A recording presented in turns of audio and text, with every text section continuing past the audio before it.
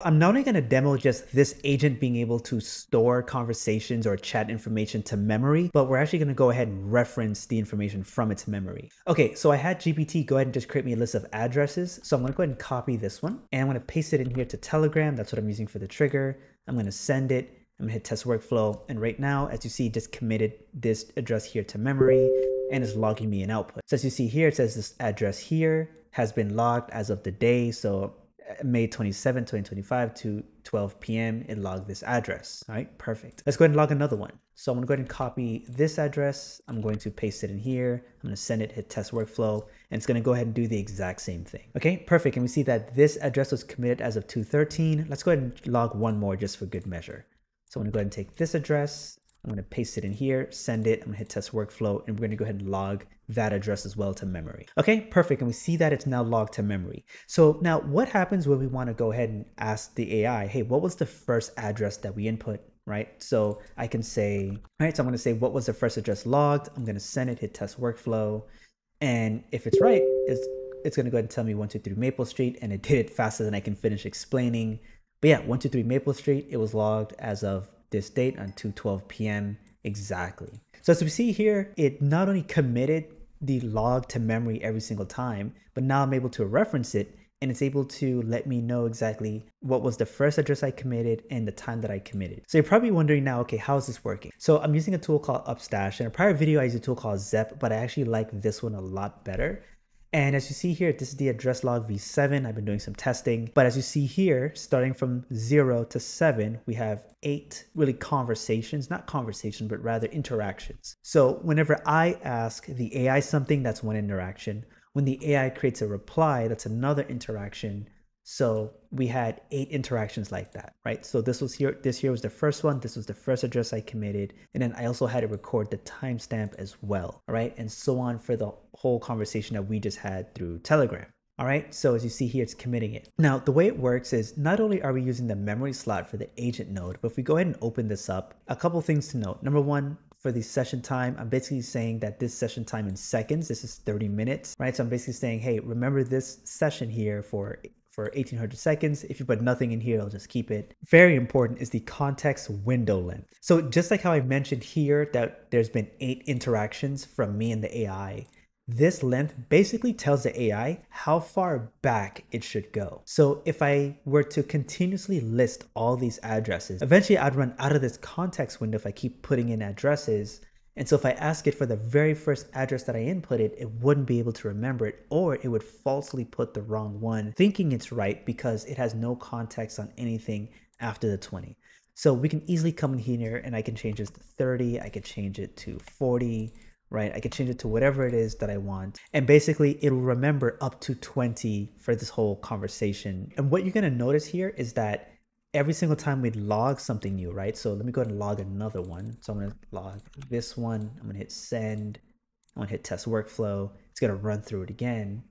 And what you're going to notice here, once it's finished running, is that it's going to populate the newest information at 1 and 0. If you're wondering what this tool is, it's basically called Upstash, and it supports Redis for memory. So to set this up, it's super simple. All you're gonna do is you're gonna come in here, you're gonna sign up and create an account. Once you do, it's going to take you to a page just like this. And all you're going to do is that you're going to come in here and all you're going to do is you're going to get the Redis node. So you can come here and you're going to get the Redis chat memory.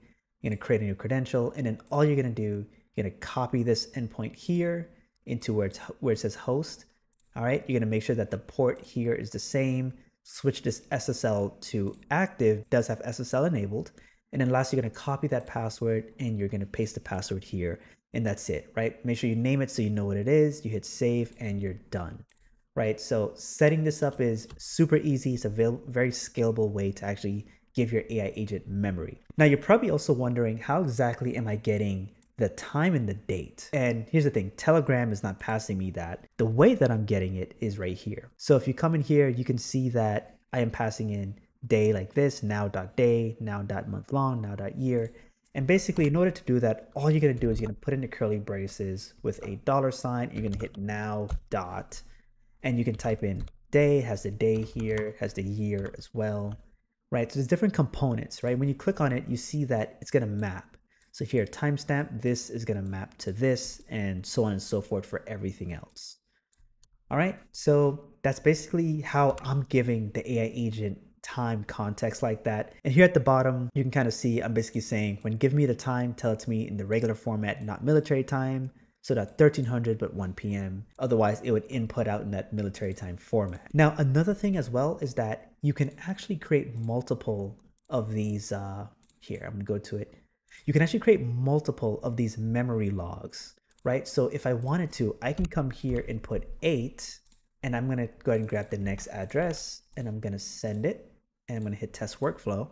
And we see here now that it created a new memory log, right? So now if I go in here and I want to reference anything from log 7, well, I'm not gonna be able to do that because it's gonna sit in its own memory log. And this is one of the features that I really liked about this. All you really have to do here is you come in here to the node, you basically specify a new key, and then that basically will start off a new memory log here for your AI. And the cool thing about that is that if you have another AI agent somewhere and you want that agent to plug into this memory, all you have to do is just basically duplicate this node over to that agent, plug it right in, and right away it has access to all this memory here. So yeah, so that's it, super simple, right? But if you want to get even like more simple than that, I'm gonna go ahead and deactivate this.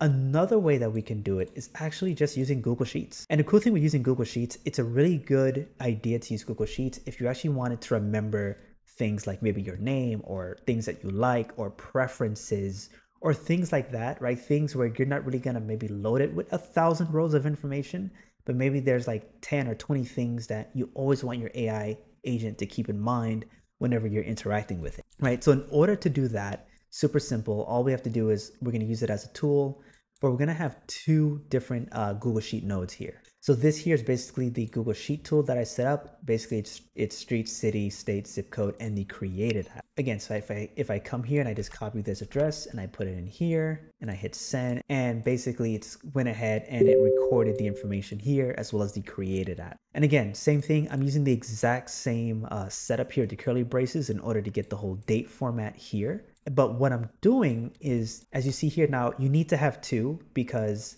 this one here is the get. This one's basically reading the log if I want to reference things from memory. And then this one here is going to append new things to the log if I want to input something else, right? And what I'm doing here is that for the created at, I'm basically letting the AI specify the format. So yeah, so that's basically it. So if I want, again, let me go and just store another one in here. So I can save this 555 address. I'm going to send it. I'm going to hit test workflow. And again, AI agent's going to run through the instructions. It's going to append a new one to the log. So now if I want, right, I could say, okay, right, I can basically say what was the first address logged, which should get me this address here. So I'm going to hit test workflow. And as you see, this agent's going to go ahead and do the read function. And as you see here, it gets me the first address that we did input, as well as the timestamp as well. Okay, so again, that's a very simple way that you can use memory. If you want to have a memory node where you kind of have this back and forth interaction with your AI agent and you kind of want it to recall maybe something you just said in a couple of messages ago, right, in a very scalable way, using this Redis memory is a really good way to go. And at the same time, you can actually have it append memory here as well. So if you wanted to remember certain attributes of yourself, you can actually include it as a tool, and basically you can instruct the AI to say, before you give me any answer, go ahead, read from my tool of stored memories, and then use that for context for anything else that you output. So yeah, I'll definitely make sure that I include this link here in the description below so you can go ahead and set it up. And if you want to check out any of my other free N8N templates, do check the link in the description below. Anyway, I hope you got value out of this video, and I'll see you in the next one.